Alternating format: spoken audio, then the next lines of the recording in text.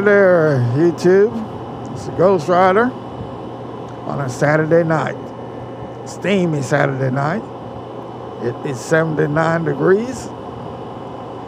And we're on my therapy trail headed back north. US 1, Martin County. Just wanted to drop in here and see who pays attention to the emails that you get from the YouTube Creator Studio. In particular, the recent email we got. Did anybody bother to open it? And if you opened it, it was a survey to get your feedback on what motivates you to create content for YouTube. And also, do you create content for any other platforms? Well, for me, the only platform I create individually for YouTube, but sometimes I also share it to Facebook and to Instagram. I do create content specifically for Instagram, but then I end up sharing that to YouTube, and more recently to YouTube Reel. I don't think they call it Reel. YouTube Shorts, that's what they call it. But it got me to thinking, okay, I have got a non-monetized channel, about 340 subscribers, and I'm grateful for each and every one of you. So one of the things they asked, is it the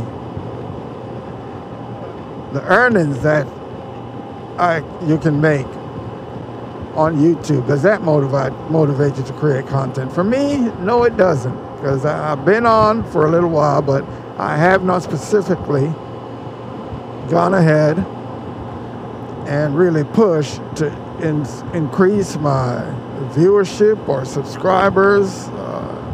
It's just a fun thing that I do when I feel like doing it. But as I said, this email came to me, and I did fill out the survey. And instead of monetary motivation, my motivation is passion for my ride.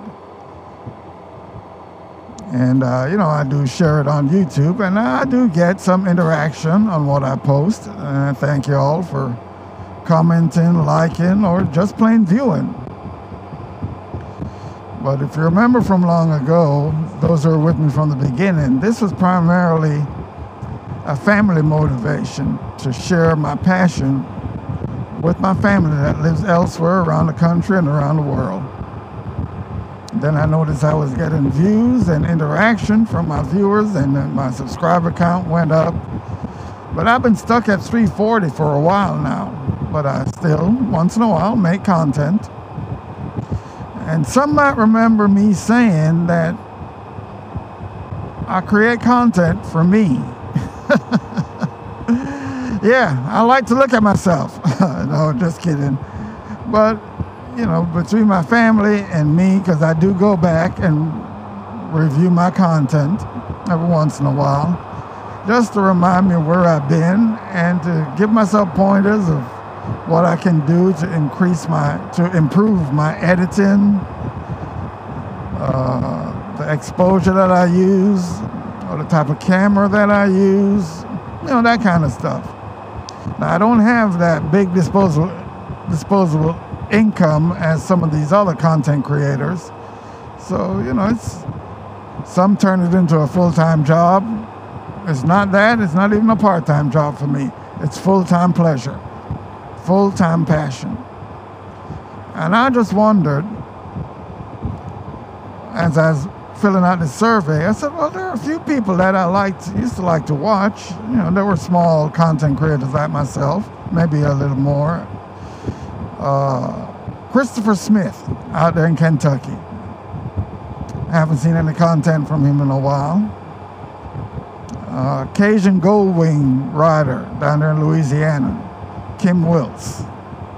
And Fireman West up there in Maryland, I think he is. And also Ray Maples up in Buffalo, New York.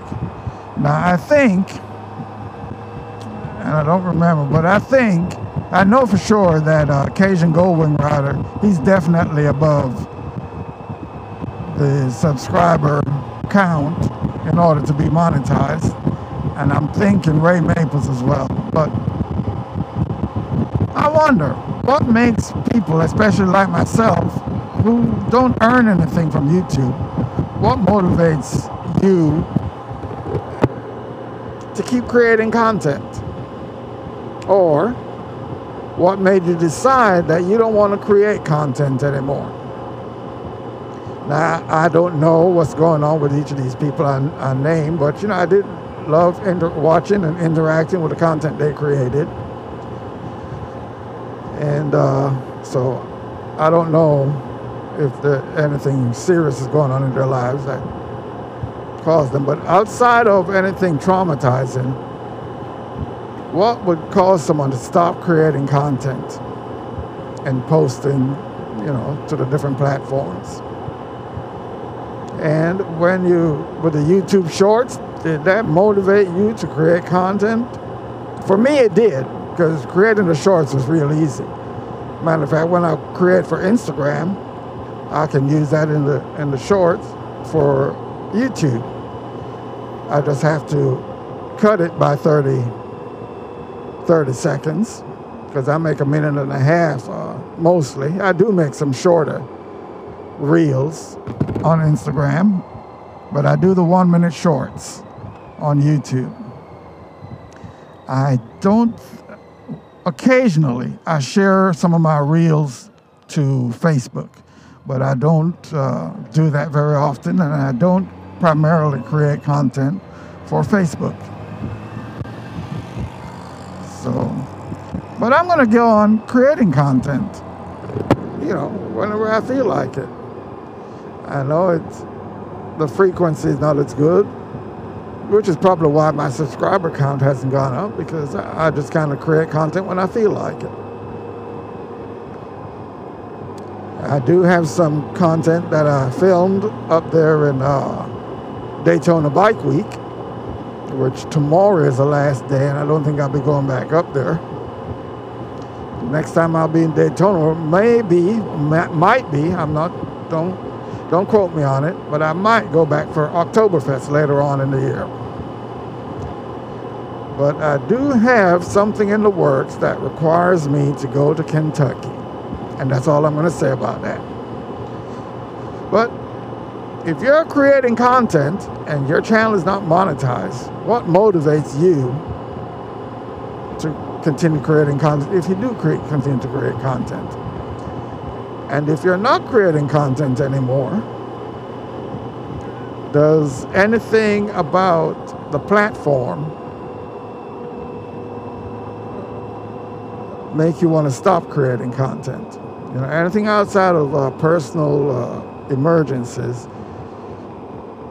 what would stop you from creating content? I mean, I have had my times when I just don't want to do anything with social media, and I stop creating, I stop interacting, to step away from it for a while. But I do come back and, like I'm doing now, create content. So, be interesting to hear back from some of you.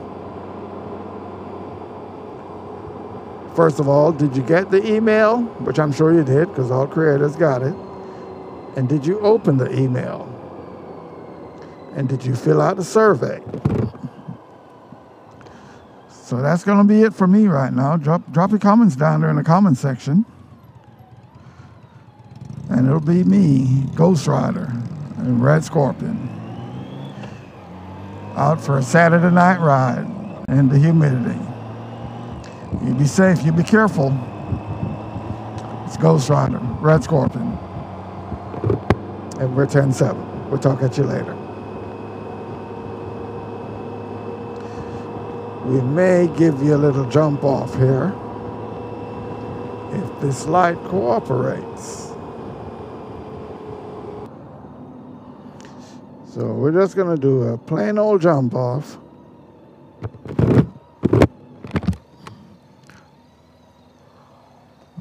Running a little low on battery. And there she is. Ooh, hope you're not being blinded. Yeah.